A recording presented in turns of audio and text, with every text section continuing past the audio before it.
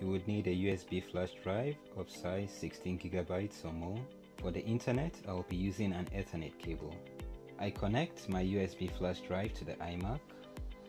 I open Google search, type OpenCore Legacy Patcher, and this brings me to the website where I'll be downloading the installation files. OpenCore Legacy Patcher is a patching software that enables you to extend the life of your unsupported Mac PC. With OpenCore Legacy Patcher, I will be able to install macOS Ventura on this iMac 12.1 mid-2011. This would not have been possible otherwise.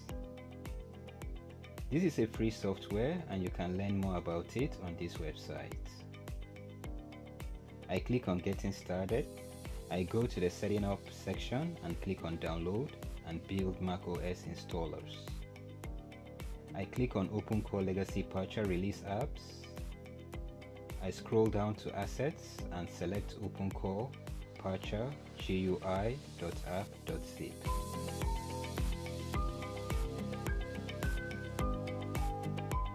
Once downloaded, I double click on the file to extract the app and run it. I click on Open when this message pops up and I am brought to the OpenCore Legacy Patcher app menu. I click on Create macOS Installer and select Download macOS Installer. I select macOS 13.6 from the list of installers and the download begins. The download lasted for 10.5 minutes and the validation lasted for a minute. I put in the system password and I click on OK. Extraction takes about 3 minutes and I click on Yes to proceed. I select Install macOS Ventura and select the USB flash drive. I click on Yes and proceed. After 5 minutes, I get a prompt to enter in my password. I enter my password and I click on OK. The creation was successful and lasted for about 65 minutes.